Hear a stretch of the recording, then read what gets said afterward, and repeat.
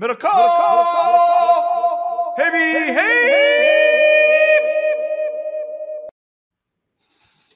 Papa!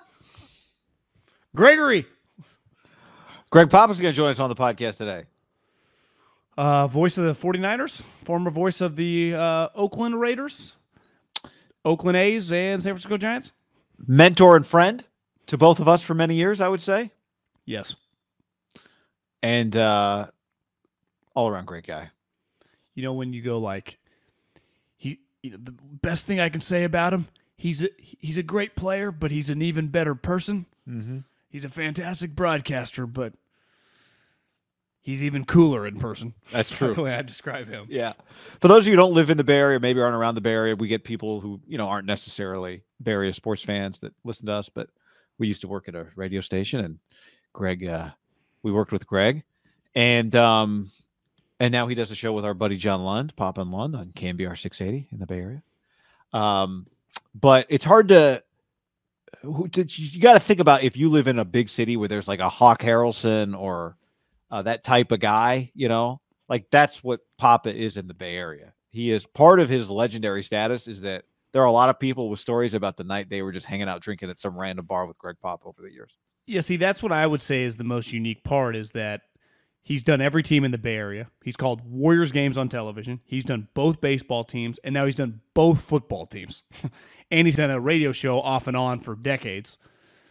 But, like, the only other major city I've lived in that's big sports would be Philly, and Merrill Reese is older. But if, like, Merrill Reese was also, like, you just hit him, you just see him at, like, downtown bars, like, he'd buy you drinks, and he was just fun. Like, everyone, he does that. Like, he's a very sociable individual. He's a man of the people. Yeah, he's a man of the people. He's a man of the people, and he is a fan. He's fantastic, everything he does. And one thing I always learned from he is so detailed. He's really sharp, so detail-oriented. I remember the first time I noticed it, he was talking about, he said something like, it was, I don't think it was the flight number of a team plane, but it was the time that they landed. Like the Raiders touched down in Tallahassee at 5:32 today. Like I was like, that's cool. I like that. Al Davis once thought about naming him the general manager. Was going to, I think, name him the general. We didn't talk about that in this podcast, but so much great stuff. So let's get to it, John. The great Greg Papa. We're rolling. I guess the question is who wants to ask a hypothetical question first? John had one and I had one, each for Greg. So, John, why don't you go? By the way, always hypothetical away. Hi, Greg. I think it involves Jimmy Garoppolo, your hypotheses. Neither one involves Jimmy. Oh, no. Really? I asked Guy this the other day, and I do think it's possible. The Oakland A's started counting real humans at their stadium a couple years ago, right? So, they'd announced 2,800 or 32. Is there a chance this season, a weekday game against the shittiest opponent, middle of the summer, less than 1,000 people are inside the Oakland Coliseum for a Major League Baseball game? Less than 1,000, or you're saying physically less than 1,000? Yeah, they announced 938 people. Well, there was a game back in the 70s, and this was during the dynastic run. It may have been just post, 72, 73, 74 when they won 3 in a row, and they also won 5 straight American League Wests, 71 through 75. But there was a game, I want to say 673 showed up. I don't know why that number is in my brain, but that's when the great Captain Sal Bando, the third baseman of those great teams, called it the Oakland Mausoleum and not the Coliseum. So, and it may have been after they traded Reggie. I think it may have been that year, maybe 76. But they had 673. So I think it's possible, but you don't think Dave Kaval's an idiot. They're not going to announce that. They're going to come up with some way to fabricate that. I wonder if there's ever been an A's game I did on a Tuesday night or Monday night against Tampa Bay where we had 673. Where are you going? April 17th, 1979? No, I think there's one earlier. It says they announced 653 people. They sold 653 tickets that night, but by all accounts, half the number showed up. What was the number I said? 673 or 653? How close 673. Was that? So I was off by 2. You were close. Was Sal still an A then? You know, before Craig, our you're- time. I did watch the documentary on those teams on MLB Network. It was pretty good. This was, I believe Jim Marshall was the manager. It may have been the worst team in A's history. It was because Mitchell Page, Mitchell Page, he was the rookie of the year. I think it was 77. So, but the 79 team, they lost 100 games. Was that not Jim Marshall, the manager? And it was right before they hired Billy Martin and turned the whole thing around. So I believe that's correct. He's going to. What would you say in all your years of doing NFL football? You've seen some shitty Raider teams, but just I'm sure you guys have played some bad teams. Has there ever been a game that looked like 15,000 people were in the stands or anything, or is the football just kind of unique? When we weren't on television, and we technically didn't have sellouts. The blackout. We still had, the blackouts. We still had 50,000. I remember a game, my first year, the last game of the year in '97, we're playing Jacksonville. They were bad. That was Joe Bugle's team, and Al was going to fire them. They were dead last in the NFL in defense, and they were dead last in run defense and pass defense, which is like mathematically almost impossible. And I remember that game, they fed the ball to Tim Brown. I think he caught like 15, 16 passes to get to 100. And I'm like, what are we doing? It was awful. And it was pouring rain. And we still had, as bad as the Raiders were, you're still going to have 45, 50,000 there. You may not sell it all the way to the top to Mount Davis to get the blackout lifted. But no, not for an NFL game. I remember going like, when I was doing A's on the road to like Tropicana Field, and they were so bad that it felt like, a fly ball was like an echo. Yeah. You could hear everything. So I bet I had some games where it was maybe less than 2,000, but not 653. It's coming.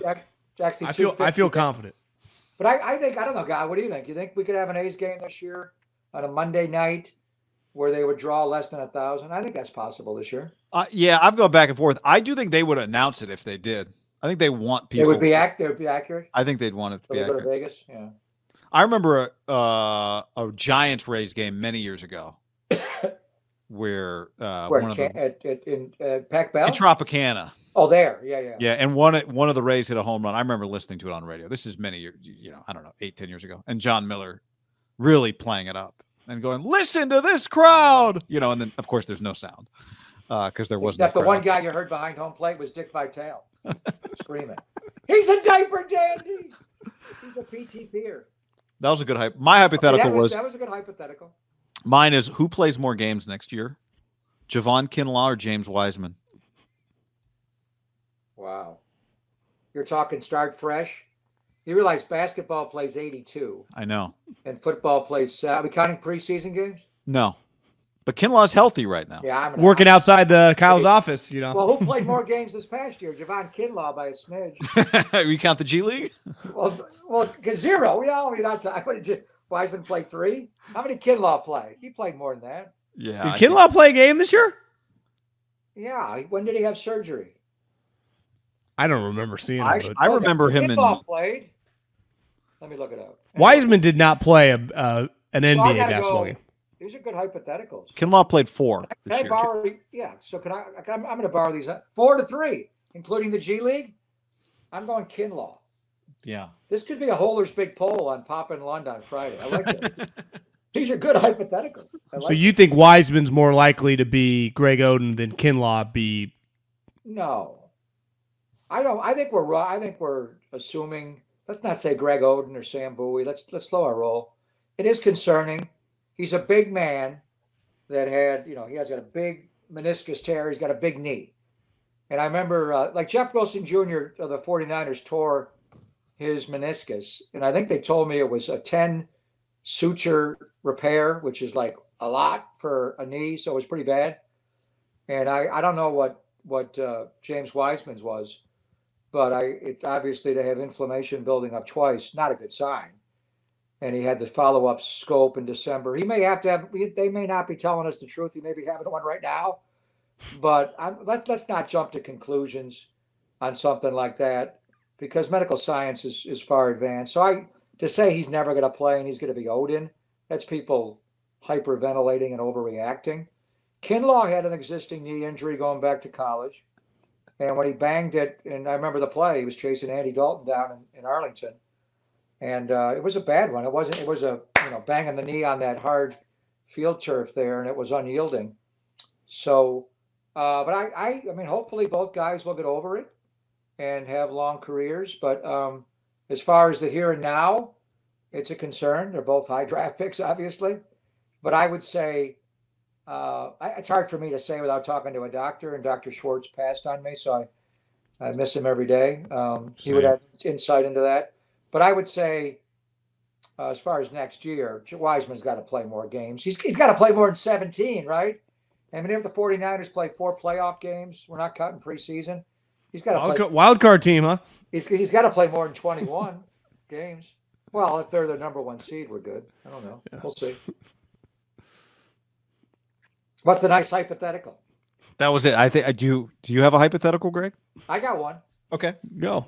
And I'm surprised we're not talking football. I'm impressed. We'll get it in. We got a lot of football to talk. I wore my hat for you. I thought we were going there. Is it yours? Yeah. Actually, we're going. I didn't shower much after the show, so I'm going.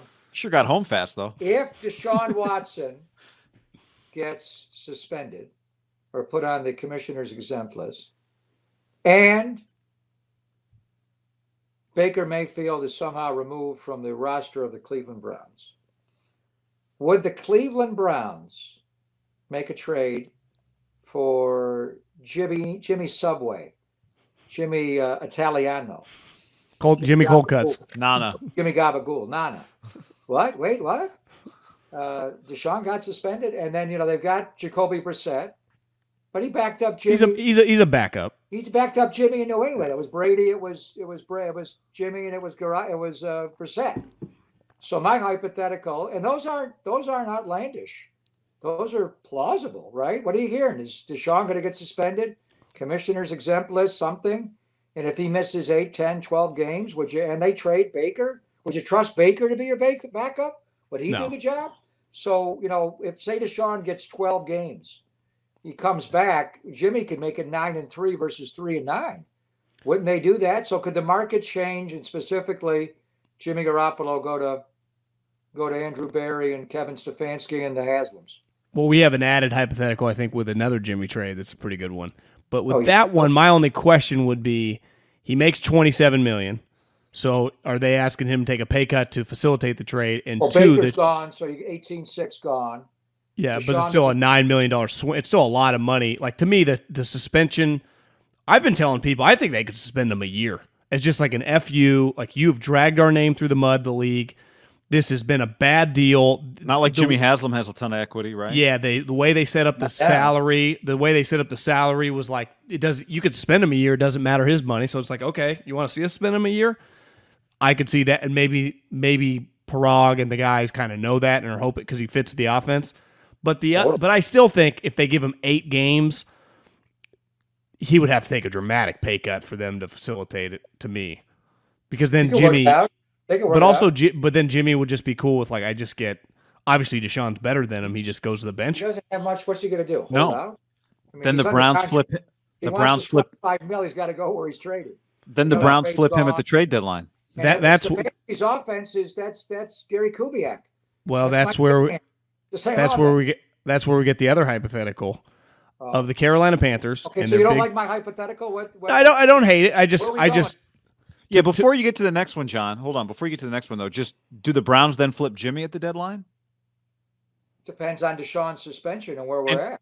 And what are the Browns trading the Niners? Are they giving them a 3rd-round pick? Well, if you want to save the year, I think Cleveland with Deshaun Watson on it is a Super Bowl. The AFC's loaded, so it may not turn out that way, but that's a really good roster.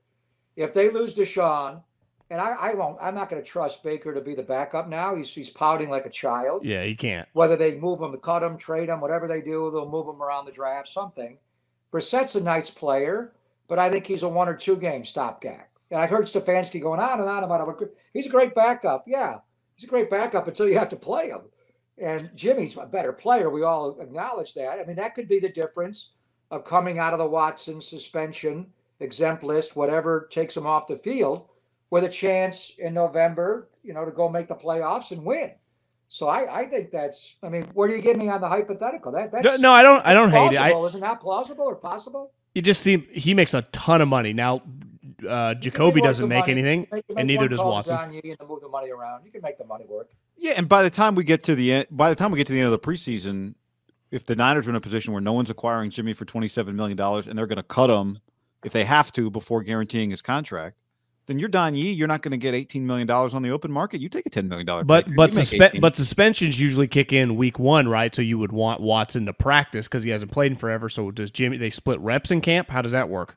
Well, That'd be tricky. And then, if he fights these civil lawsuits, maybe not all 22, but he fights some of them, then is Goodell paralyzed until those are somehow resolved? Do you have to, if he pays one off, is that enough of an admission of guilt?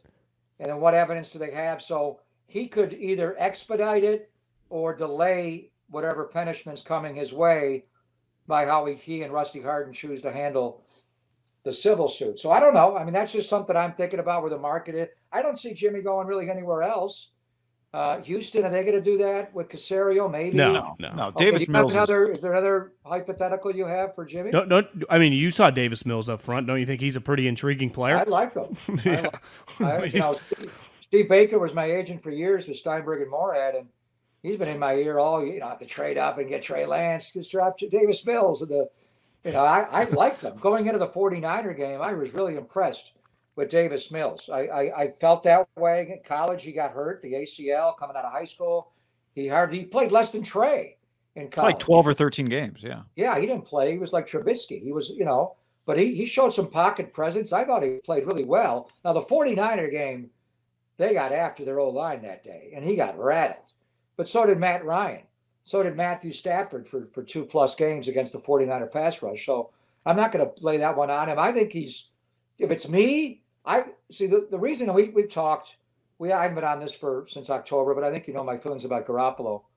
I want him on the roster to help Trey. Mike Florio writes in Pro Football Focus or Pro Football Talk about does Jimmy's presence on the roster undermine Trey? Undermine it? It's the opposite. Jimmy Garoppolo's a great guy. They like each other. I think it's good for Trey's development. Nothing in this world, especially in professional sports, should be just given to you. You've got to earn it by your on-field play. Let him beat Jimmy out. And then along the way, Jimmy Garoppolo is going to help him. So he doesn't undermine anything. To me, he helps develop him. Now, Caserio could say the same thing in Houston. If I want a good backup quarterback to teach Davis Mills how to be a pro, and I know Jimmy from New England. I was there when we drafted the guy. So that's somewhat of a scenario. I don't see him going to Carolina. So I don't know. I mean, the injury factor in training camp, but really, they don't play anybody in the preseason. Who's, someone going to get hurt walking down the street? Maybe it happens. But outside of something unforeseen, I think this is foreseen. Something has got to happen with Deshaun Watson one way or the other. The NFL is going to let him go on this. I don't know. So I think those dominoes are, I'm not going to say likely, but they're possible that he could wind up, or Cleveland could have interest. You may not be able to broker a trade, but I'd rather have him run the Browns without Watson over Jacoby Brissett. Yeah, I mean, the other hypothetical that we had for you, and we've been talking about, is the swap. Get Carolina because they want to draft this kid from Liberty who's kind of like a Trey Lance, a big project. You get Jimmy in there to teach him how to operate. Yet they eat some of the Sam Darnold money. You take Sam Darnold back to kind of rehabilitate him and get a guy that if Trey gets banged up has played. Maybe Kyle could get his value back type deal. A deal like that, right? Just get a guy. Jimmy's proven that he's a high-level guy, can handle the young guy. Basically the same scenario there. A little different trying to save that guy's job. But, assuming that, obviously the variable of the Deshaun Watson trade, that to me, if that was like a 15-game suspension, hell yeah. But if that thing's like 6, probably doesn't make as much sense. Where the Sam Darnold thing is, you also, who knows? Maybe the suspension isn't by training camp and you're ready to pull the trigger and Jimmy's ready to go and you could do a deal like that and the Niners, no point in waiting, right? Yeah. I totally. Sam Darnold was terrible last year. I mean, there's no way around it. And he cost $18.85 million. They were 3-0 with him. I like Sam Darnold a lot. I think we've discussed him. I love him coming out in the draft. He's got to get coached better. I don't know he turns the ball over too much. He has not played to his ability at all. And you expect some of it. I mean, the first pass he ever made in the NFL was a pick 6 on Monday Night Football. It's like, what's going on? But and then he had the toe and he had the mono, and he's had some things off the field that have kind of derailed him, but I like him. Last year, my private hope, and I said it on the radio, was instead of trading up from 12 to 3 and going to get one of these young quarterbacks, just go get Sam Darnold, is what I was thinking. And you had we were. Saleh I mean, there. we were. A lot of people were thinking that. I mean, that was a value. I like Sam. I mean, what are you saying? Garoppolo for Sam, just a swap, straight Yeah, up. I mean, there was some money. I don't exactly know how that works, but something like And that. they also Yeah. got P.J. Walker on that. I like P.J. Walker from watching him in the Alliance of American Football. I think he's dynamic. I don't know if he's a starter, but I think he's he's laughing. But I do like him. And the one thing you hear about them with the rumblings and the owner, Cam may come back to them at some point again. So I could see that. The reason I'm more into Cleveland is because I'd rather have Jimmy on a good team where he can make a difference. That's Jimmy's greatest skill, is to take a good, solid team. You're like Belichick. You're rooting for Jimmy to succeed. I'm looking for someone that would take him. And if I'm Cleveland and I don't have Deshaun Watson and I trade Baker, Jacoby Brissett's a fine player, but Jimmy can run this offense. This is the Gary Kubiak offense. It's Mike Shanahan, Gary Kubiak from years ago to Kevin Stefanski. It's the 49er offense. With Matt Rule's offense, it's a little collegey, so I don't know if Jimmy's skill set fits completely there. So I'm looking at it more from a scheme standpoint. And then, I hear you about developing the young guy, Malik Willis. I hear that, and Jimmy could do that. But he could also, be around Deshaun to some degree. If he gets suspended, he's probably not around the team. But I just feel like Jimmy's value would be what it was here, to take a team with a really good running game, a good defense, hit some third downs, manage the game, which I think is underrated. So I think he fits there, and I'm looking at it more as though I know he can run that offense. He's run that offense. With Matt Rule in Carolina, that's a little more of a hybrid offense that I'm not sure Jimmy would flourish in. John, let's take a moment from Greg Papa to tell the people about Indeed.com/ham. If you don't have players on the field with the right skills, whether it's breakaway speed, elite playmaking ability, you're going to have a tough time winning. The same goes for your business. Indeed is fast. Indeed is simple. It's the way to make sure you're hiring MVPs. Like I said, Indeed.com/ham is the only job site where you're guaranteed to find quality candidates that meet your requirements. So if you run an HR firm, if you are in HR in your company, if you're a small business owner, obviously we had the great resignation the last couple of years. We need people to hire. We feel you. Well, right now, use Indeed.com/ham. It partners with you on every step of the hiring process to find great talent through time-saving tools like Instant Match, assessments, and here's the key, virtual interviews. With Instant Match, as soon as you sponsor a post, you get a short list of quality candidates with resumes on Indeed that match your job description, and you can invite them to apply right away. Plus, you only pay for quality applications that meet your must-have requirements. And John, with Instant Match, candidates that you invite to apply are 3 times more likely to apply to your job than candidates who only see it in the search. There's a ton of assessment tests. You see your top talent's ability faster with 135 different assessment tests. Right now, start hiring and get the $75 sponsored job credit to upgrade your job post at Indeed.com/ham. Offer valid through April 30th. Go to Indeed.com to claim your $75 job credit before April 30th. Indeed.com/ham. Terms and conditions apply. Need to hire. You need Indeed. And I also think it's, if you're from Don Yee's perspective, how much are you willing to give up now in your contract to invest in the fact that in Cleveland you're in a much better situation, and so you got a 1-year shot, whether it's Carolina or Cleveland, to make yourself more money and get somebody to sign you in 2023. So Cleveland puts you in a better position to succeed and get another contract than Carolina would. Right? You might be willing to take a bigger pay cut to play in Cleveland based on the investment in yourself. Yeah, I think they want to do right by Jimmy. And they have, John Lynch said it at the owners' meetings, that they have allowed Don Yee, who represents Jimmy, to work a trade. But let's be real here. Don Yee's not going to make this trade. He may do the legwork for it to be set up, and we'll get we'll tell you where you're going. But the bottom line is Jimmy has to want to go to the new team. I understand that. He's going to have to agree to it to some degree, but there aren't a lot of open No. chairs here. If we're playing musical chairs, the music's going to stop here. So I understand that. I'm a little uncomfortable with it. I think agents drive all sports way too much. They drove the baseball lockout. Hell, they drive the NBA. They're driving this league. There's no doubt. They're driving this thing. Mark Rogers and Russell's guy, he's driving this. And to some degree, I hear you, but you're not going to tell us how to run our team. We'll send them where we want to send them. If you don't want to go, then don't go. But so you have to play nice. I'm not going to be Al Davis on you. But you don't think Al Davis would have liked 2022 when the agents just he would have done what he did with Steve Berline. You just sit on it. You're not playing. If you don't want to go where I tell you to go, I'll tell you where to go. Sit at the end. You're not playing. Or to Marcus, go sit on your head. So we're not that, and they're going to do right by him.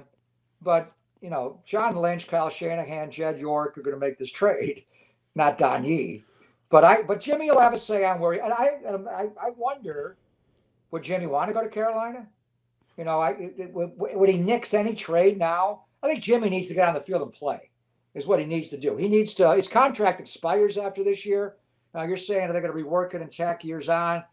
The 49ers have been unwilling to touch that contract, which is really they can't. I mean, it's well, you could stick another. You could have gotten under the cap early. What I wanted to do was extend his contract, spread it out, write him a check, keep him, add what are the Aaron Rodgers void years at the end, and just make the cap hit a little more palatable.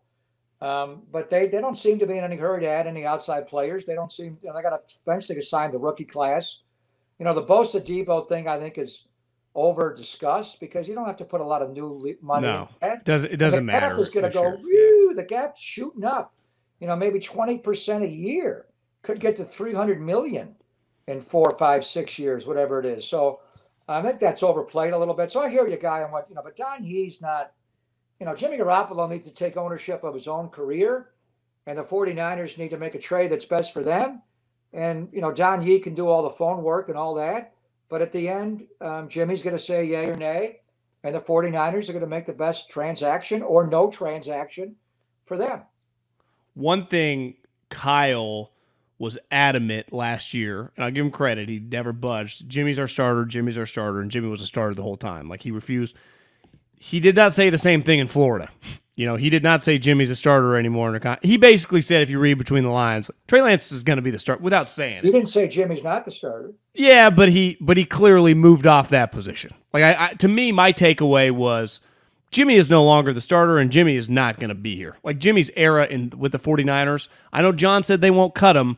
I'm going to call bullshit on that one if they don't have the option to trade him. Like, I can't see them running training camp with Jimmy Garoppolo. OTAs Why? they get. Why? OTAs is an easy one. Because what do? You have a quarterback competition? Why not? Why is that so bad? You just traded the farm for this kid. Eventually, you got to throw him in the deep end and see what you got. Eventually, will arrive. He played. He started 19 games in college. He threw 318 passes. With all due respect to North Dakota State, and they kicked everybody's ass. It's a lower level. But that's 3 years. We're in 2022 now. I don't. That's why I never wanted to trade Jimmy Garoppolo, and I still wouldn't do it. And you'd have to be specific what draft pick you're getting back and what's the player we're going to draft with him. I don't know how that makes you a better team. I don't see any problem with bringing Jimmy to training camp and let the best man win. This is competition, and it's going to, as I said. Do you think that's on the table? Do you think it's on the table that they have a quarterback competition in the fall? I hope so. I personally. Well, I know you're rooting for it, but I mean, honestly, not because I like Jimmy Garoppolo. I like. No, I know. Let's go 49ers. And if he does develop, if right now John Beck and Tom House and 3D QB are turning him in to Patrick Mahomes, then we'll yield to that. But I still would want Jimmy on the roster anyway, because the guy runs a lot and they have designed quarterback runs, powers and sweeps and keeps and the whole thing. Pull option read. He gets tagged. I don't want him getting hurt. So I still want Garoppolo on the roster. I want two. I want that position to be deep. It's the most important position in all of American sport. And I want it to be the deepest possible because we've seen years go up in flames around here when Jimmy's gotten hurt. Both these guys have shown they get hurt. Jimmy for other reasons, Trey because he's a runner. So I don't have a problem with it. I think it makes you, I don't know why you would weaken an area of strength. Now, if you could trade Jimmy Garoppolo for an early day 2 pick, and the Cleveland scenario comes in, and they suspend Deshaun Watson the week of the draft, and they traded Baker, and now all of a sudden Andrew Berry, DePodesta, Cleveland's on the phone. Our season's our season's going to burn like the Cuyahoga Lake years ago. We got to make a trade here, or whatever that was, the river, the lake, whatever it was. No one knows. Whatever it is. Terminal Tower joke. You have to be in Northeast Ohio to get my line. So anyway, I mean, then, give me a specific. I don't know. But I think it makes the 49ers better to bring Garoppolo in. Trey Lance will have his day. Aaron Rodgers waited 3 years behind Favre. And times have changed a little bit, Why? I would say, between. Why? It just has the way that's covered, the money. I don't care about the media. I agree, but I mean, it impacts these guys. It just does. It's the number one talking point. Play him when he's ready. When he's, Kyle said he's ready. Yeah, he's ready. Is he the most ready he can be?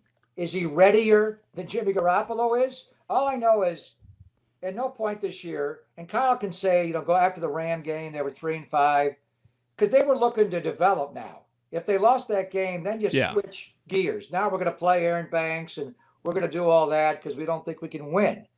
But the bottom line is Jimmy played really well till he got thrown down by Danico Autry, hurt more by Randy Gregory, and then he did not play well in the playoffs because he had a bad thumb and he had a bad shoulder. But beyond that, you can win the damn Super Bowl with that guy. And Trey will have his time. I'm not saying, and this is not undermining Trey Lance. It's not, two things can be true. Jimmy Garoppolo could be the better player last year, and maybe he's the better player in August of 2022.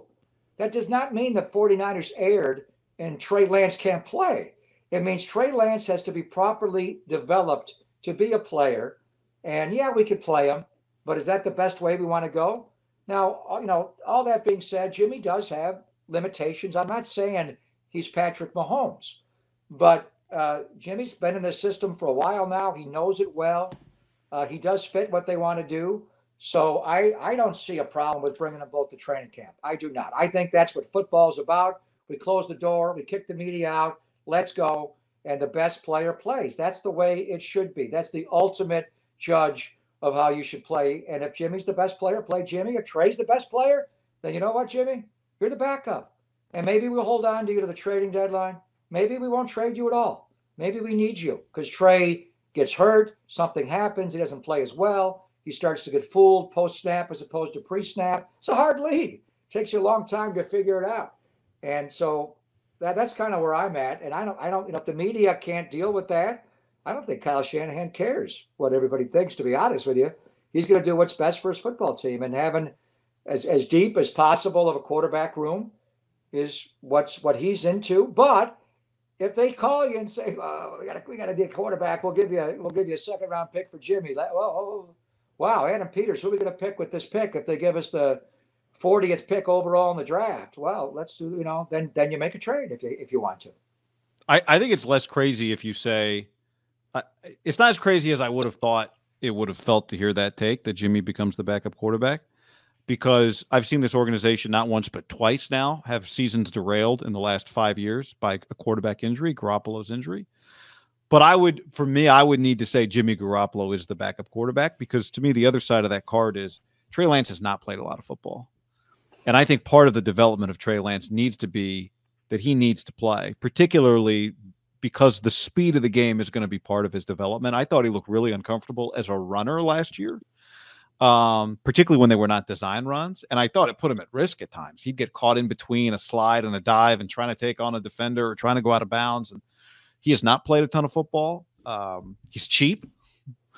Now, like you said, the cap's going up. Maybe it becomes less critical that your quarterback is cheap, but I think he needs to play so that in 2023 he's ready, or in 2024 he's more ready to really do what you're going to need him to do, which is be your version of Mahomes or Josh Allen. He doesn't have to be as good as those guys, but be your franchise quarterback.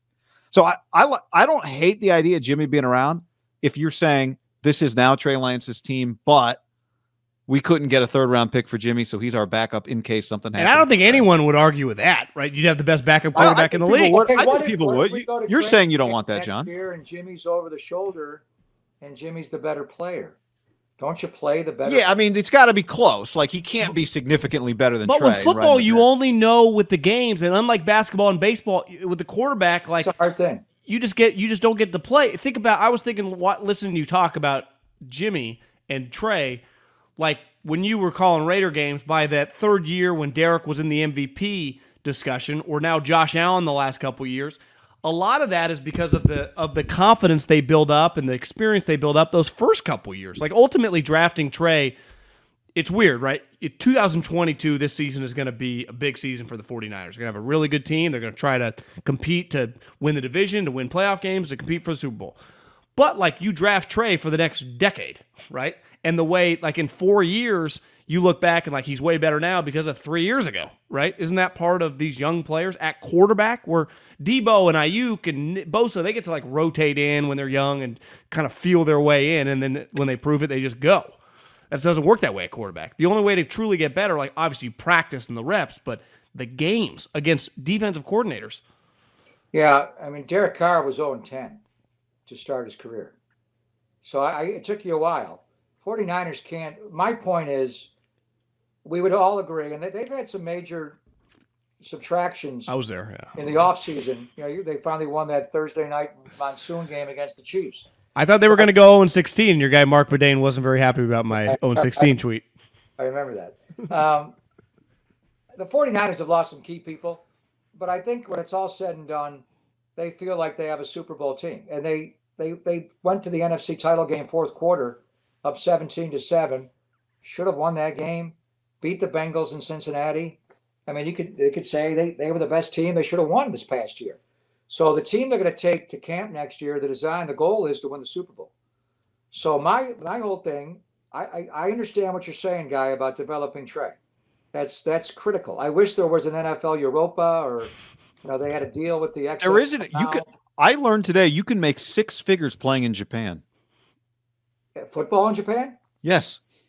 Well, send them there. He better win the MVP in the Japan League. I'm not going to make any height jokes. I don't want to offend anybody. I don't know how big the D line is. He had a problem with having the ball tipped at the line of scrimmage. Are Americans playing in Japan? I didn't even know that was an option. I think there are some Americans playing in Japan. I got to do some digging. Your point is, how do you get better playing football if you don't play football? And I think that's what he's doing now with John Beck and Tom House at 3D QB. Jimmy will not run the team in the offseason. He'll get all those reps. So he'll get all the OTA reps, and then we'll see where he's at.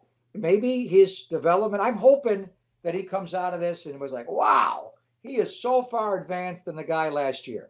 And what you saw last year, indecisiveness, I think, is the one thing that was when he ran, he hit his back foot. He didn't know where to go with the ball. He gave it the first game, when he played the second half against Seattle, when Jimmy got hurt on October the 3rd, it was won and gone. He was like Kaepernick. If you didn't see the first read, he was Justin Fields. He was gone. And then later, the next game when he started in Arizona, can we go 1-2? At least go to 2. And then, but they had so many designed runs for that game. He got better as the year went on, but he has a lot more development to do. So, and again, I'm basing it on what I saw at the end of last year. No one's arguing with you that he's not a project. We're not. So do we want I'm in agreement. So I don't want to turn 2022 into a developmental year for Trey Lance. But his first year, regardless, whether he starts this year or next year, is going to be develop as your Patrick Mahomes developed his rookie year. He's going to be further developed in 2023. You just give him more time to be ready. I think part of this is Kyle. Jimmy's contract will expire. I don't think they're going to extend Jimmy Garoppolo. No. But I mean, I just how many times, Mahomes was tremendous his first year. There's no doubt. But didn't they take a leap of faith that offseason? Alex coming off the best season. Like ultimately he got the one game against Denver. It looked better than any game that Trey had, I would agree. But ultimately Andy took a leap of faith transitioning from Alex, right? But it was time. I remember I did not like Mahomes coming into the draft. I thought he was reckless, where he'd hold the ball, he was down here, and he was throwing sideways. Like, what the Christ? But I know John Gruden loved him. Sean Payton. Yeah. I mean, he was an elite thrower of the ball. But I remember seeing him watching the Chiefs video in training camp. And I'm like, who's number 15? Because he was wearing Tom Flores' old number. I was like, is that Mahomes? What they with Kafka and Matt Nagy and Andy and whoever else they had on the staff, those guys developed him. He was so much better. And then when I saw in college, and he was really good in the preseason, he was good. And then when he started that last game against Denver, he was further along. Yeah, he was. It was time. It was time. So I don't, it was never time for Trey this year. Now, again, I haven't seen him in months. And I'm going to try to go April 18th when they have OTAs and get a look at him and see what's going on with him. And then maybe it's just, wow, Trey is so much further along, and it's a year. And last year, he only played one game the pandemic year against Central Arkansas. He struggled in that game. They found a way to win at the end, but he was off. He looked nervous. It was out of rhythm. It's like watching the Warriors play right now. It's like, what's going on? And then, but he's gotten, and then the whole offseason preparing for the draft and all the pro days. It's not fair. Not the same. This is really when he can get into true developmental time where they send him to Beck and House and 3D QB, and they give him specific things they want him to work on. They did that a little bit after the mini camps wound up last year, and before training camp, they had 40 days to get him ready. But then he reverted back a little bit. Muscle memory's hard. So he could take tremendous steps forward. And then I hear you. And then if he beats out Jimmy, Trey plays. But my concern is, and Roethlisberger won right away as a rookie. Obviously, Andrew Luck won right away as a rookie. I'm not saying it's a Russell Wilson won right away as a rookie. RG3 got into a playoff. You can win. It's not like it's impossible. But his level of preparedness is, he only played, 18, 19 games in college, 318 pass attempts. Mac Jones was so much more advanced. I think Mac Jones had double the attempts the 1 year he played at Alabama. And he played great. But there were times, especially in playoff games, cold weather games, as smart as that guy is, he's a rookie. He's not Tom Brady here. He's playing really well, and the arm strength came into play, but that's another issue. But there are times it's just he's a rookie. He's not ready to ultimately win them playoff games. In time he will. That's just my concern, where this is a ready-made roster to win the Super Bowl. They were close in Miami in Super Bowl 54. This past year, hell, they were winning the championship game by 10 points going to the fourth quarter. They were close. But I just don't want to have a feeling like, damn, the inexperience and naivete and just pre-snap versus post-snap, they're fooling this young guy, and it's going to cost us a chance to win the Super Bowl.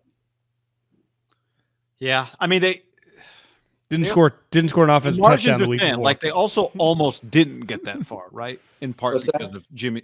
Well, to John's point, the margins are thin. They also almost didn't get as far as they did. They almost got to the Super Bowl, but they also almost didn't get to the NFC Championship game. Or the playoffs, guy. Yeah, right. I mean, that game was interesting. Week 18. I mean, it was trending not great at halftime. It's not like Jimmy was so we almost had. He also was hurt. You realize he hurt his thumb. I understand, but it's the second time now. It's the third time he's been hurt. He's been wiped out for 2 seasons. He got hurt 3 times this year. Well, he hurt his thumb protecting another injury on a fall. I mean. Well, I know, because he was trying to break the hand. He gets hurt. That's why I want 2 quarterbacks. Trey got hurt too. Trey got hurt in a preseason game following through. He gets a Raider helmet.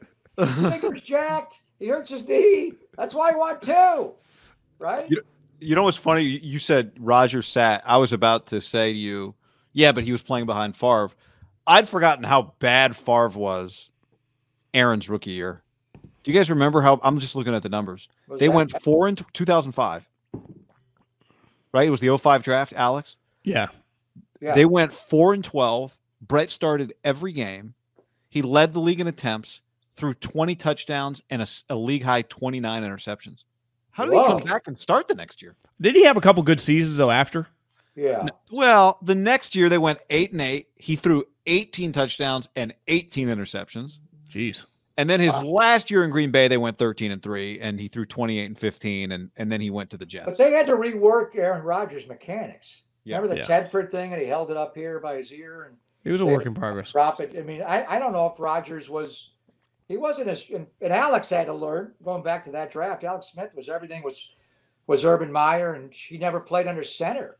So he was awkward, initially as well. But, I think I didn't realize Aaron's numbers were Favre's numbers were that ugly.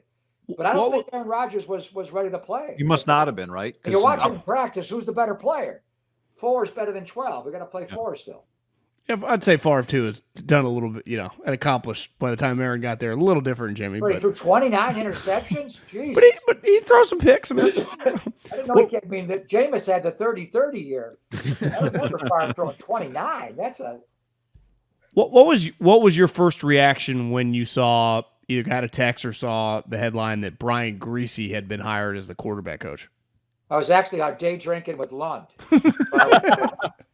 John, I can't read my phone. What does it say? Where were you guys? Walnut Creek or Danville? Danville. Somewhere in the city. Nowhere in the city. Oh. Pre-show. I know Brian Griese well. I mean, first of all, his dad was just, and it wasn't only because he wore those nerdy glasses, but his dad was such a good player, just such a smart player. Miami was just.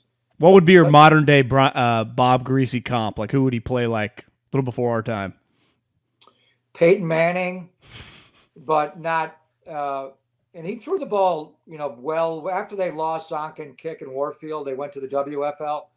He could throw the ball. He had to get some good games, but he would check, how they ran the game back then. But, Jimmy Garoppolo had the championship game against Green Bay when he hardly threw the ball.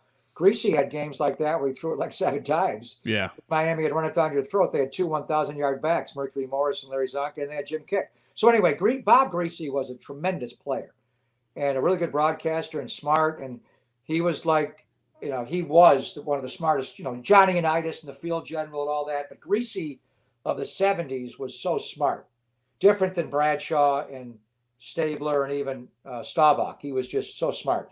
So then his son, goes to Michigan and they win a championship, and he's fundamentally really strong player. And Bob, I think sorry to interrupt, Bob calls the Rose Bowl with Brian Griese playing in it. That's pretty cool. That's incredible. Without question. And did a great job and was very impartial. That's the kind of pro Bob Griese was. So anyway, then Brian goes to Denver right at the end of the Elway run. And I remember, one of the most memorable Raider games I ever called. Brian was the quarterback. And the Raiders that was the year we were 4-0 to start the year, and then lost 4 in a row. One of the 4 losses was to Jeff Garcia and the 49ers in Oakland. And we're playing Denver week 9. It was Veterans Day night at Mile High, and Denver's up 7-3, and they're driving inside the 10-yard line, and they're going to take a 14-3 lead. And he forces one over the middle, and Rod Woodson intercepts on the 2-yard line. Runs it back 98 yards for a touchdown. And I fully believe that flipped the Raider year. They wound up going 7-1 to end the year, beat Denver at home. And I fully believe Mike Shanahan on that one pass, he flipped on Brian Griese. He went and got Jake the Snake. He went and got Jay Cutler. He was moving on. So Brian Griese, but I remember Brian Griese so well. Then Brian went to Tampa and he played other places. Wasn't a overtly skilled player like his dad, but he was Bob Griese's son, and he was really smart. He was a good pro, and I loved him as a broadcaster. I loved him because he did Denver Bronco preseason games with Steve Levy before they went to Monday Night Football, and I remember because I was doing the Raider games then, so I watched all their preseason games. I didn't know that. Yeah, I think that's how they paired. Wow. They did college football too. College football too. They were together. I remember them doing an Alabama game early in the year when I was doing college football. But anyway, I thought as the Monday Night Football broadcast, and that was not a great broadcast. I like Steve Levy, but his voice is really thin. Louis Riddick was surprisingly nervous by it all. I think he had more to share, but I thought Brian carried that and was a superb broadcaster. And I remember when we played the Rams on Monday Night Football, he came to practice. And I had him on the radio show, I think that week. But I never put it all together that he would be a quarterback coach. But when I got, when I was able to read it through our day drinking haze with Lund, I was like, what? Great hire. And I like Rich Gangarello, and Shane Day was here before. And But one thing, and I hear Jeff Garcia, Jeff would get upset about this, was they hire all these quarterback coaches that some of them never played quarterback anywhere, and almost all of them never played quarterback in the NFL. And I think what you have to go back to like the 90s, the last time the 49ers had a quarterback coach that actually played quarterback in the NFL. And I think Kyle was talking about it at the owners' meetings. Smartest player he's ever been around. Yeah. What? Really? Smartest player. Think about that comment. Yeah. And, everything. The fact that he can talk to him about throwing the interception to Rod Woodson to lose a game and maybe lose your job. So the development of Trey Lance, that has got to be this organization's number one goal now. They got a lot of goals, but really how they develop him is critically important. You can draft him, but now you got to develop him. And I'm a big fan of Brian Griese, and I've only been to this company a couple times, interviewed him a couple of times.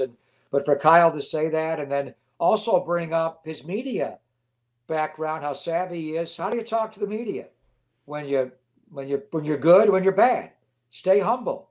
Like King Richard Williams, the Will Smith role. That was one of the great scenes of that movie, was when they won and they got a little full of themselves. He got mad. You think that's was that a good movie? We haven't watched it yet. I like the movie a lot. I would not have picked Will Smith for King Richard best actor. I thought he was better as Ali. Yeah. A lot of it was Ali with the breathing and all that.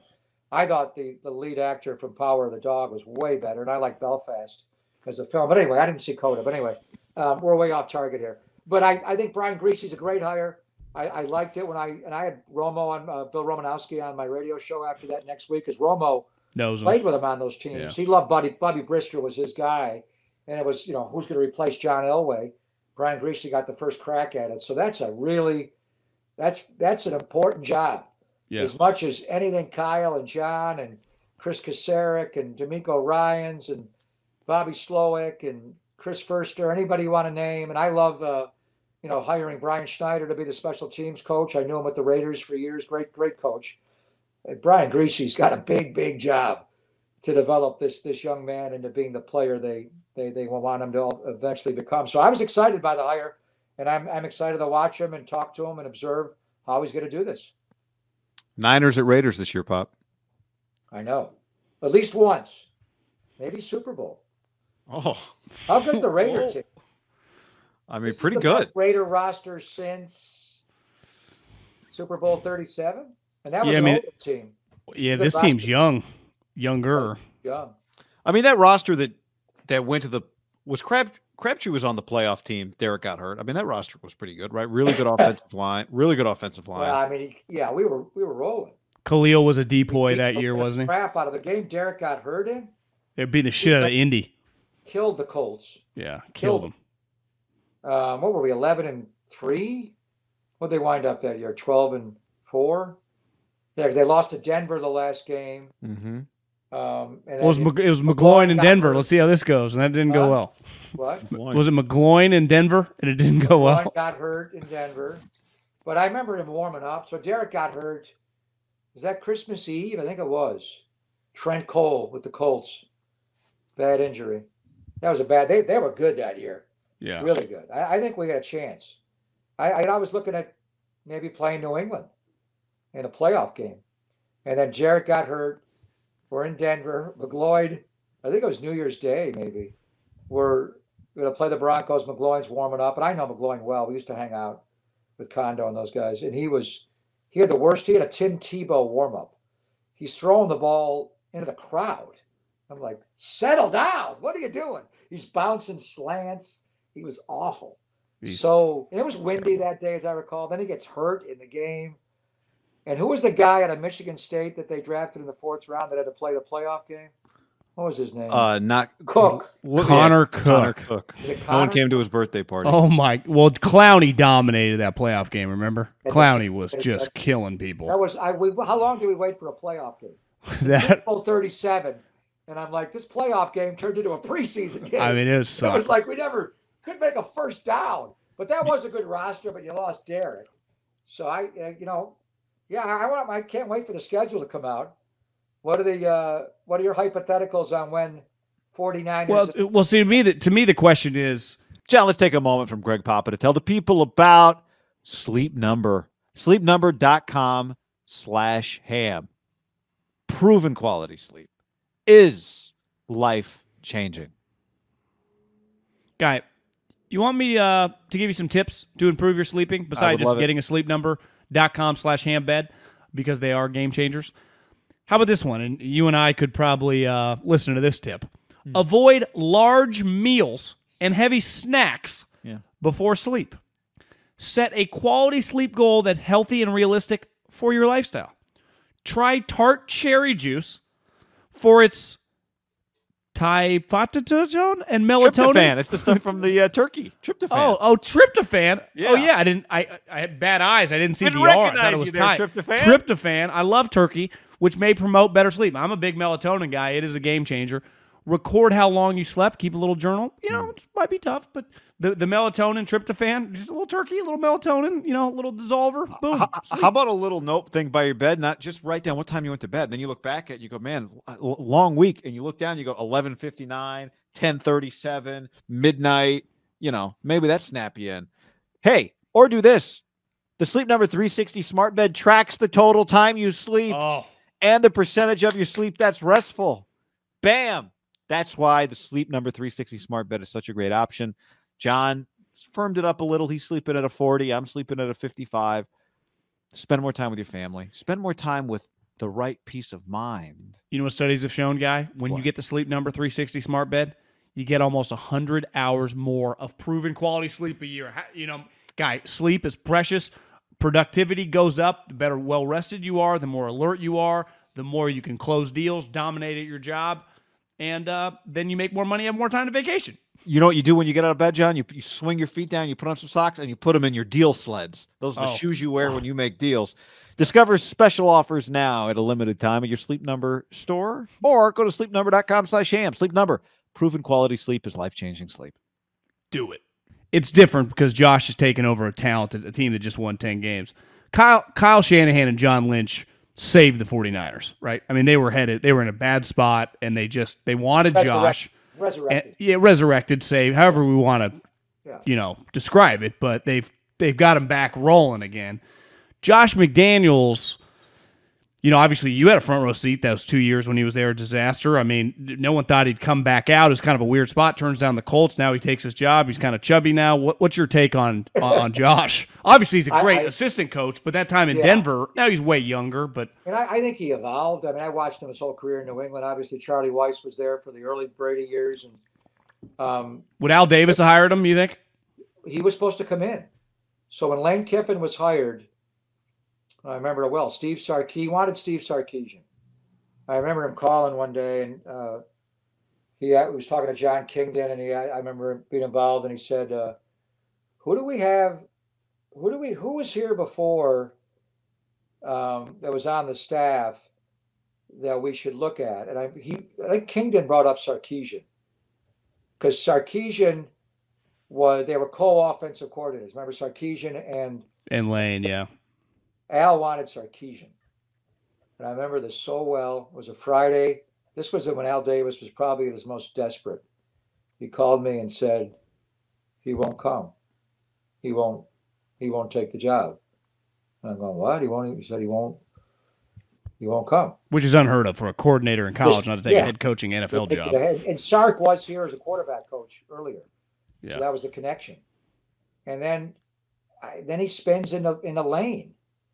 And I don't know where that went. I think, honestly, Lane's then wife, Layla, kind of swooned Al a little bit. He was kind of enamored with her. I don't know. And then he liked Lane because Lane was in charge of coordinating. Yeah. At that point, he wanted, somebody to actually be a pseudo GM and cultivate talent. And because Kiffin did that at USC like Al did. Recruiting coordinator. Kind of enamored by that. But then I remember, so he hires Lane Kiffin on a Sunday night, and the word was he was going to bring Josh McDaniels. It was the year New England was playing Indy in that playoff game. But many of them, obviously, but it was the one in the Dome in Indy. Where Peyton finally won. They were up, New England was up 21-3, remember? Yeah. And then New England, Indy came back and beat them. And so McDaniels was available. It was that Sunday night. And I remember Al saying McDaniels is coming in that night we're going to interview McDaniels. And then Monday morning rolls around and McDaniels never came. Al canceled the interview. Because he lost? He hired Kiffin. Oh. He already decided to hire Kiffin. I'm like, what? Why would you hire Josh McDaniels? Well, it would have failed either way because Josh in his early 30s was not ready. Al, he would have thought, I don't know. I mean, Lane was so disrespectful of Al. He never should have taken the job. And Al was, difficult to deal with then. But I hope Josh would have been more respectful of what he wanted. Otherwise, why interview for the job? And maybe he wouldn't have taken the job. But anyway, Josh McDaniels evolved. I think he's a brilliant play designer, play caller. I watched him like I watched a young Kyle Shanahan and thought, who is this guy? Because he changed. When they got Moss, they were throwing it vertically down the field, running 9 routes. Then when they got Aaron Hernandez and Gronk, they're running all these tight ends on the field. And then they got that James Devlin, the fullback, who was a road grader, and they're lining up in 21, 22 personnel, and they're just running it down your throat. And I'm sure Belichick had a lot to do with that, but he evolved to his personnel where I thought, he's as good as there is. And then all the double passes, the trick plays, he just at the right time, he'd sit in one Baltimore playoff game. He saved it by running the double pass. He just had a way. Would Al Davis, though, have ever okayed a first and second round pick for a 4.55 wide receiver? Well, no, that wouldn't happen at all. But even if he was good as Devontae, he still would have been. No, but Devontae can uncover. That guy's special. He doesn't run 4.5. He says he doesn't. He says he doesn't run 4.5 anymore. What is he? Devontae? Devontae says he's faster than that. He has to be. Well, who cares? Yeah. If he's got third and 3 and he's got to shake you off the line, he's going to get open. And then, back shoulder you. But anyway, Josh McDaniels, when I saw him as the head coach in Denver, just awful game manager, just terrible. Like he ran the game like the offensive coordinator. Like 4th down. I mean, now they're going forward on 4th down like it doesn't matter.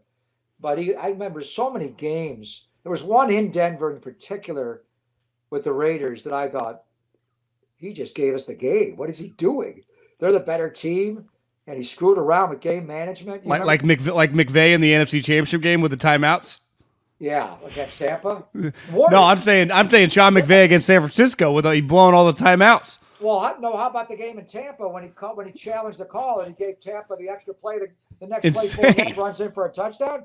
I mean, McVay's terrible. He's bad at game management. That's not his strength. There's some guys, so is Herman Edwards. There's some guys that are bad at it. But anyway, he was bad. And then the whole Tebow thing, I didn't get what he was doing there. But they won the one. But I expect him to be he looks different. He just said he's gained a lot of weight. Yeah. And hopefully he's gained a lot. And the one thing he did say, and I was kind of wondering if Kyle Shanahan would want to listen to this. It was when he was talking right after he got hired at the Combine. And they said, I have 2 jobs. My job is to be the head coach on game day and be the play caller on game day. But I don't want to be the offensive coordinator. And I thought that was really interesting, where what he's saying is I can't run the football team in its complete breadth of what I need to run and micromanage everything with the offense. I need to let the offense, the design and all that. I'm going to call it on Sunday. And that's what I'm great at. And then I got to run the game and run everything. I got to be the leader. I got to stand in front of the room. I got to be the head coach of the team. And then I got to make decisions when to challenge, when to go for. I got to run the game. And I got to manage men. But he said, I don't want to be the offensive coordinator. And I don't even know who the Raiders hire as their offensive. They hired Mike Lombardi's son, Mick. Yeah, I know him well. He's sharp. Yeah. Is he ready for that? That's quite a leap of faith. Well, I bet Josh has been working with him now for a couple of years. He's confident that he can basically put together the plan, and then they can work together. Yeah, Mike McDaniel. Yeah, he can be as Mike McDaniel, exactly. But I thought that was really. But hasn't Kyle done that with McDaniel and LaFleur though the last several years? He's still really involved. Yeah. I mean, I'm not in the meeting room. I don't know. And he likes Bobby Slowick now, and LaFleur and McDaniel. Yeah, I think to some degree, but I think his offense is his baby. Yeah, but what makes Kyle so good is his knowledge of defenses and how to attack defenses is really It's interesting. And he attacks individual players, but he attacks schemes. He knows the philosophy, going back to being around, Monty Kiffin and all that years ago, and learning from his coordinators and the cover three. And he just knows the rules of how to play defense. So if he's got the code on what you're supposed to be doing, he can set you up and let you do what you're supposed to do if you're fundamentally sound. And I think where they get into most trouble is when guys freelance against him, like Clowney, or you get defensive players like Aaron Donald that just does whatever he wants based on hunch. Those guys are hard to block sometimes because he doesn't know exactly what they're going to do. I think Kyle's real strength is his knowledge of defenses. But yeah, I just thought McDaniel, when I heard that, I was like, wow. That is a smart way to say it. You call it on Sunday. Or the other thing is coaches do when they become head coaches is they give up play calling on Sunday. Like, what? Why did I hire you and give you all this money? Because I watched you call plays on Sunday. Call the plays on Sunday. Don't do that. But maybe don't work so hard Tuesday, Wednesday, Thursday, Friday, Saturday. Have it all come together as a team. Let them run it, and then when Sunday 1 o'clock rolls around, call the game and run the game. I found. We'll finish with this. I found the date for when Niners Raiders should play. Okay. Sunday, September 4th. It's the 20th anniversary of. That's not, the season hasn't even started yet. Well, I know, it's a shame. Play the preseason. Scott Hatterberg's 20-year. He should light the torch. We're not. Wait a minute. The Raiders aren't playing Kansas City. It's not A's Royals. I think they should play that day. Are you segueing to a baseball question? Is that no, that was it. That's all. You don't think Mark Davis would let Hatterberg 20th anniversary? Moneyball? I watch it. It's on TV all the time. All the time. I get a quarterly check from SAG-AFTRA for them, so I need. Yeah, how much? What's your biggest? Depends on how much you're buying it. Sometimes it's $33. Sometimes it's $13. Sometimes it's $63. Has it ever been like 1,300 or anything? No, never been that. No, never been that. Did you get paid for the movie? Just wage. Just like nothing. I don't know. Not much. How did that happen? Did they come to you and say, "Hey, can you call the games like you would normally?" Yeah, Bennett Miller, his staff called me. This is going way back. Were you around Brad and Jonah? I wasn't doing the A's then. I wasn't doing the A's. I was doing the Giants, and he calls me. So I go out there one day. Ray Fosse refused to be a part of it, so it was me and Glenn Kuiper. Korak was there. What was Fosse's stance? Like, I'm not a Hollywood guy. I don't know. I never really asked him. He didn't want any part of it. God rest his soul. Yeah, R.I.P. Ray he had his principles. I don't know. So I go there one day early in the morning. I had to be there 8 o'clock. They put me in makeup and a trailer, and Brad Pitt. I actually went on a Friday night and watched them film the scene, the 20th game against the Royals when they blew the lead, and that Tejada flubbed the double play ball. I saw them run that scene 6,000 times, and Brad Pitt was there that night. There was supposed to be a scene where I was on the field with Brad Pitt, talking like Billy before around the batting cage. So we were actually going to do it that night, and we never wound up doing it. But Pitt was there; he was very cool. But the day that I went, that one Monday, whatever day it was, I was there all day long. I was there from 8 in the morning, whatever it was. 8 at night, I'm just doing nothing. I'm just sitting there. They would wait for me. I met Philip Seymour Hoffman. It was right after he did Capote, which was just epic work. So I gave him the classic, great work. And when he just and you're a big movie guy, that had to be pretty cool. He completely ignored me on a level you've never been ignored in your life. He just didn't even acknowledge I was alive, and I was like hugging the guy. I'm like, Philip Seymour Hoffman. He just. I don't know if he was into his Art Howe. He was into Art Howe. Yeah. He was going method actor. Brad Pitt chatted me up, and this guy had nothing to do with me. Didn't say a word. I was like, whoa. He was getting ready to make Art Howe look like Jerry West. I'm like, maybe you should ask me some more questions because he didn't play Art Howe very well. Yeah, exactly like Jerry West. So then Bennett was a classic director. So finally, they put us in the TV booth, me and Kuiper, and Bennett Miller, the director, walks in, puts his hand out, somebody puts a cup of coffee in his hand, and he just turns to me and says, "Do what you do." I'm like, okay. Well, normally I don't wait around 12 fucking hours for you to show up, so I've already red ass. So I don't know. So I start doing, we don't know. So we reenact different games. It wasn't the 20th game. It was a bunch of games. Then I had to read a pile of scripts, just, over and over. I remember going into a sound studio. And then, so I did like 2 days and maybe 8, 12 hours. And I thought it was done. And one day they called me and they said, we're trying to find get your call, the 20th, the 20th game of the win streak. Where is it? I go, I never called the game. We didn't do that game on TV. Yeah. So one time I got into a fight with Ted Griggs, my boss, because the Giants were obviously having a pretty good year that year. Bonds is pretty good. Yeah. And the Giants were playing, I think the Dodgers. We were, it was 20th game. I begged Ted. I'm like, you don't understand. They're going to win 20 in a row. We got to broadcast this game. They only have one station at the time. They didn't have the two. We didn't have it wasn't the double sports. It was Fox Sports, whatever. Yeah. Yeah, we didn't have the second channel and all that. And we got CAs. What we did a lot back then was like if the Giants were in Atlanta for a 4:00 game, we'd jump in the third inning. Whenever the Giants game was over. I don't remember it being the other way around. One time, Terrence Long made an incredible catch. I remember Terrence Long made an incredible catch out by the garage door at Fenway to beat the Red Sox. And we were late getting into the Giants game, and we heard that. Yeah. My fault. What the hell do you want me to do? But anyway, so we didn't do that game. Dan Schulman did it on ESPN. So they said, so where's the game? So they had me come back in and recreate it one day for like a long time. And then I finally turned to him and I said, why don't you just take Bill King's calls? They're like, who? I'm like, a radio voice of the A's that like, go take his call. So I wound up getting edited out of the movie because of that. But they took a lot of Bill's calls from the 20th game. So that was a fun time. I know you've told the story in the podcast before about Dr. Buss and interviewing Kareem or Magic. Have you seen The Winning Time?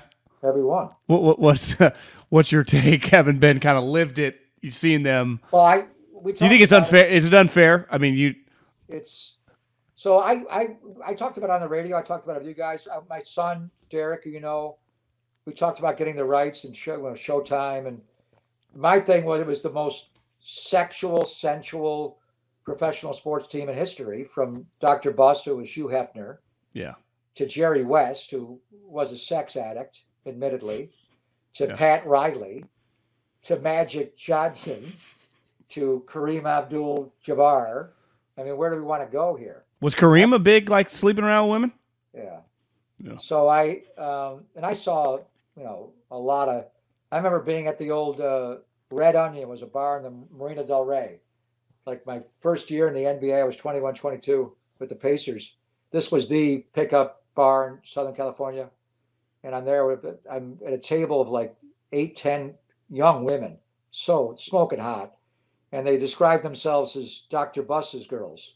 And I'm like, what do you exactly do for Dr. Buss? So that is you're around the Lakers. He's Hugh Hefner. And one time when I went to interview Kareem, I said, Kareem, can I get an interview? He said, yeah, sure. He never turned his back. He's got his chair and he's putting in his locker stall. So I'm like, how the fuck am I going to know? I had to reach around him. And I'm like, so while I'm doing the interview, I remember so well, Michael Cooper's just running around like a child. He's like running around. He's like pointing to the training room. And I'm like, what's going on? And he's like laughing. He's like, so I'm like, I finished the interview with Kareem and Gary Vitti, the Laker trainers, in there taping ankles. And Dr. Buss is right by the ankle taping table, doing what Dr. Buss does. He's banging a woman running. I'm like, is that the owner? I'm like, what's going on? This is like, that's insane. The next level. So the John C. Reilly character is Dr. Buss. He's doing a good job. He's getting into, it's the women and just everything. The Jerry West depiction is just so unfortunate. It's just terrible. Jerry West was he was the opposite. He was a sullen, more introspectful, couldn't get a hold of him kind of guy. And he would blow up. He did not drink. To have him in his underwear on the floor of his house, just pounding tumblers. Like Pop, I've been saying it. You can take a lot of liberties. The second you put a guy in tighty whities curled up on the ground drunk, and it's Jerry fucking West. You've crossed the line. I mean, it's not even. I remember when West wrote his autobiography and he got into his father and the domestic violence. So I interviewed him at the old Warrior facility in Oakland, the Clorox building, in front of like season ticket holders. There were probably 3,000 or 5,000 people there. And I spent Raymond Ritter and we got me, West, and Raymond in a green room before because I was like, how much do you want to, you're Jerry West. How much do you want to get into what your dad did? I mean, and he just broke down. I mean, I knew him some, but not that well, where he really confided in me. And I was like, I'm still a little uncomfortable with the subject matter. We got into it because it was part of his book. So there was that Jerry side. What about the depiction of Pat Riley? I thought he was like a GQ guy. It makes him look kind of like a pussy. Brody's nose. I mean, and then his hair's all haggard, and they make him out. I mean, and then obviously, and Kareem, that's Solomon Hughes, the former Cal center. I called a lot of his games. Kareem was a brooding guy. I mean, I think Kareem's big problem was his height. He felt it's hard being he was so tall. How tall was he? 7'2"? 7'2", 7'3". I mean, he was just, even obviously basketball players are tall, and back then they were taller, but he was just so huge. I remember the first time I ever met him, my first year in the NBA during the Pacers, we played the Lakers in a Hall of Fame game in Springfield, Mass. And the Lakers come in, and it's the middle of their Showtime run. And Kareem, he was standing by a bank of elevators on the lobby. And all these fans were coming down. Basically, he had a choice to make, whether to stand there and get on the elevator and be mobbed by all these people, or what he chose to do was he ducked into a stairwell and he walked up the flight of stairs. And I remember like, what's he doing? So I followed him into the stairwell, and rather than take the elevator, be around all those people and take the elevator up to his room, he decided to walk up like 6 flights of stairs to avoid people. I mean, and I think that was, and I remember I had a great interview with Kareem when I was doing Chronicle Live years ago. And, he's done some great work. He's a really smart man, but his height, his enormity, I mean, he made it, like he felt like he was a giraffe. And it wasn't so much his skin color, but it was just how tall he was. So I think a lot of that was just Kareem really not being comfortable being himself and comfortable in his own skin, because people didn't treat him like he was normal. Like I remember traveling with Manute Bol, and Manute was 7'7". Jesus. But Manute would have fun. And I would always, when we went through an airport, I would walk behind Manute just to see like people's reactions when he walked by. It's like, how could you, I'm not like a zoo animal. I mean, he is a human being. And I remember, going through Chicago Airport, O'Hare, and like a lady, like physically, like on the ground, like looking up at him, like he was a zoo animal, like a giraffe, and it was uncomfortable. But he wouldn't not hide like Kareem. He'd walk right down the middle and be Manute and swagger and have the funniest line. I remember one lady comes up to him in an airport, and she says, "Who are you? Who are you?" And he says, "I'm Ed Too Tall Jones." That's pretty good. He kept walking. But Manute was cool, and he had the personality to deal with it. I think a lot of Kareem's uneasiness was it was just hard being Kareem Abdul-Jabbar. I think one thing cool about that show is that it makes you realize, because even the poorest, Mark Davis is cutting $70 million checks now. Everyone has rich in pro sports, right? I guess a couple of baseball.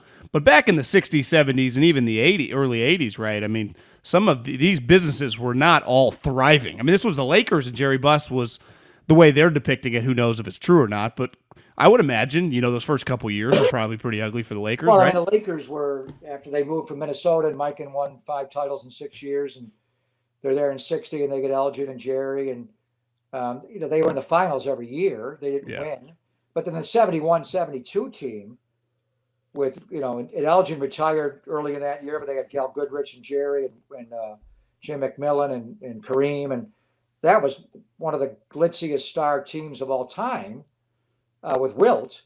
But then after the post-Wilt years, they were down. You know, then they made the trade to get Kareem from Milwaukee, and West did coach those teams. A lot of this winning time is just factually incorrect on the timelines and everything, but they were down. You know, the Lakers were not. That was a bad time, and overall for the NBA, you started to get into the drug culture, which was even more so in the '80s. Those games were on tape delay. They weren't live. You think about it now, those games were replayed on 11 o'clock at night on the East. It was just incredible.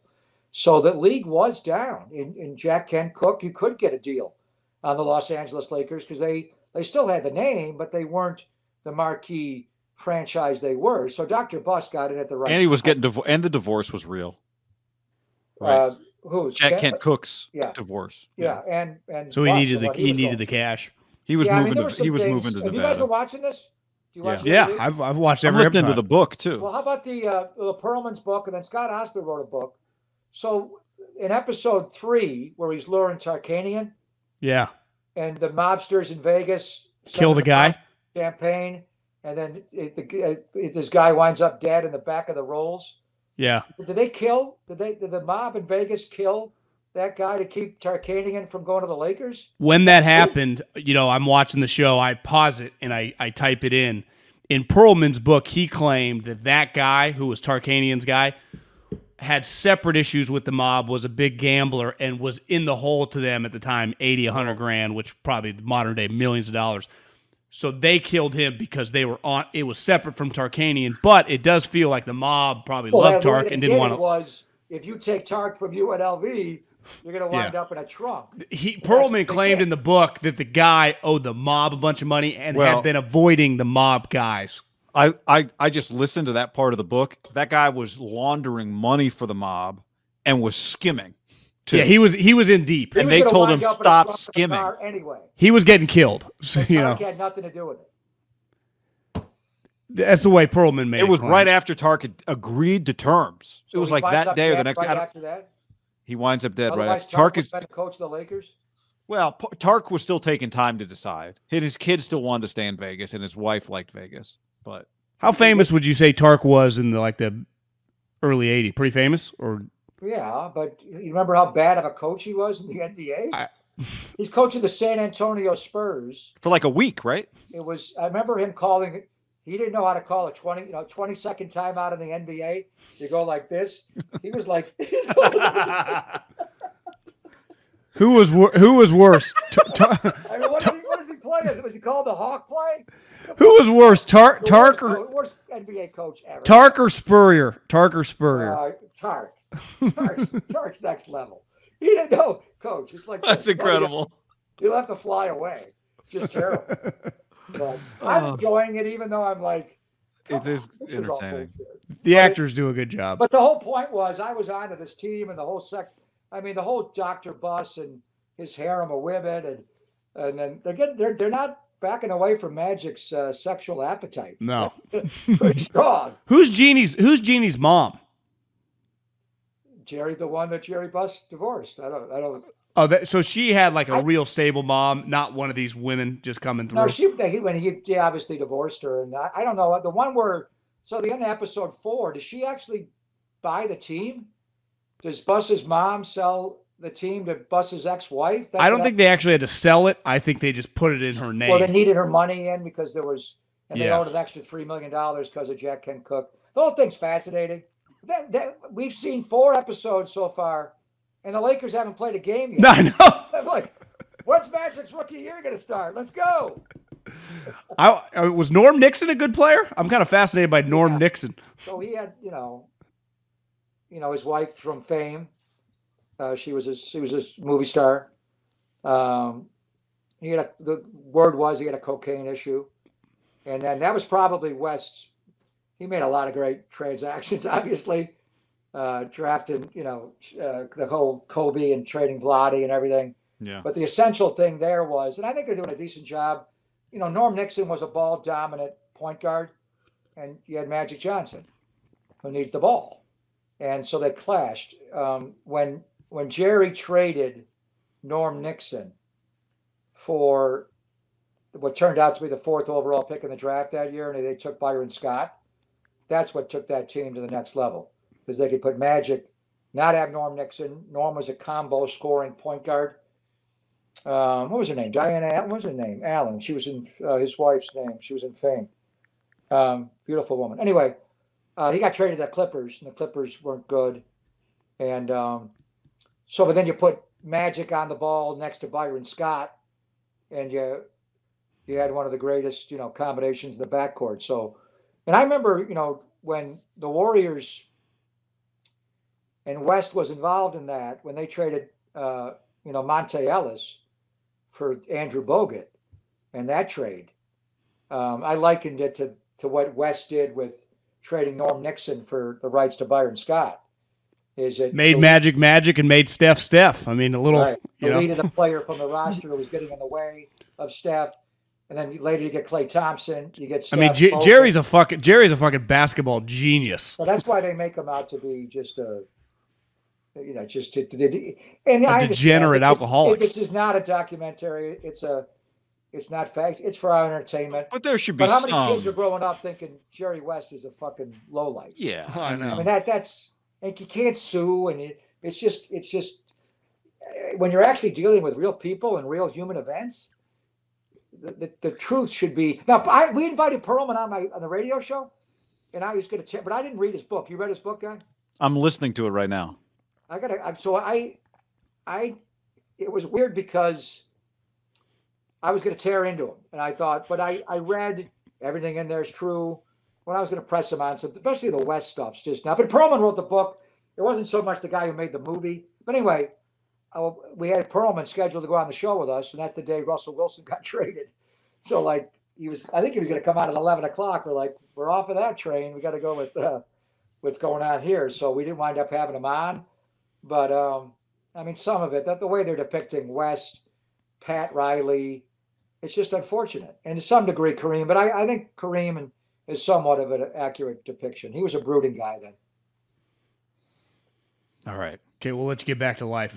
we got an hour and a half? Almost. I mean, hour 20. Counting us chatting, I'm probably. looking at my phone here. And it's, what do you got on deck? What are you doing tonight? I'm doing more podcasting. Who are you podcasting with? No. Oh. I'm free. I'm a free agent. You guys, I think we're going to change the name of this. The Haberman and MIDDLEKAUFF podcast, featuring whatever you want to call it. Big Papa. Big Papa. Whatever you want. Brought to you by Big O Tires. We don't have that anymore. Tito's. If you can get them on board. Yeah, Big O Tires. Tesla? Tessie? I do. I need a new set of tires. It's close to. Wow. All right. 90 minutes. Are we done? You don't want to. We're good. Thanks, Greg. We're good. Appreciate it. Good to see you.